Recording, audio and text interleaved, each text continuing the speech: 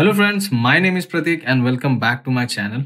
So guys, in today's video, I'm going to show you if you are using WhatsApp payment in WhatsApp application, then if you want to do a transaction by scanning a QR code. So how can you scan a QR and do the payment? All the steps are guided in this video. So if you are new to the channel, you can subscribe to the channel for more videos like this. And without wasting any time, let's start the video.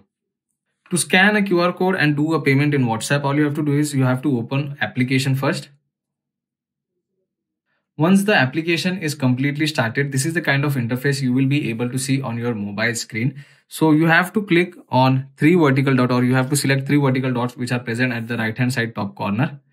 After selecting that, you will get multiple options over here as you can see on the screen right now. But you have to select payments option in that.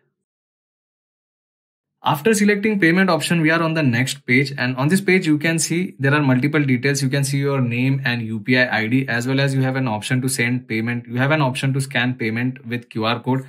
You will be able to see the pending request. If you are generated money request in application, you will be able to see it over here. And below that, you will be able to see all your transaction history. And if you scroll down, you will be able to see the accounts which you have already added in the application. So to scan a QR code and to do a payment, all you have to do is you have to select scan payment QR option. After selecting that, we are on the next page, and as you can see there is a square option over here. You have to scan the QR code over here. Currently it is black, but I will show you a QR code on the screen right now, and I will be scanning this from this particular device over here. So let's switch to the QR code. So you can see a QR code on the screen right now. I am scanning this QR code with my device. So QR is successfully scanned, and after scanning the QR code, you will get an option send or request payment. You have to click on that. And once the UPI ID is verified, we are on the next page.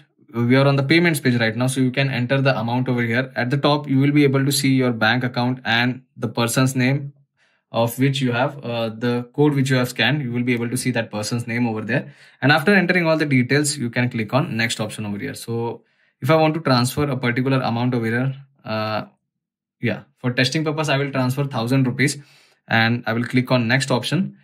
Now on this page, you can see you get two options.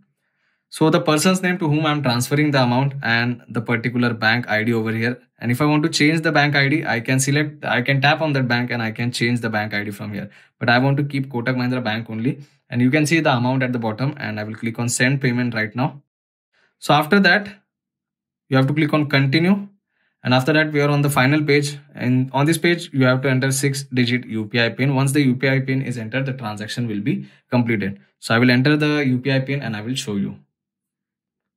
So I have entered the UPI pin, and now you can see on the next page, the payment is completed. So I have transferred 1,000 rupees to that particular account for which I have scanned the QR code. And also you can see the bank message at the top.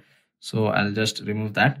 So you will also be able to see the date and the time of transaction and the person's name to whom I'm transferred the amount and from which bank account the amount is debited.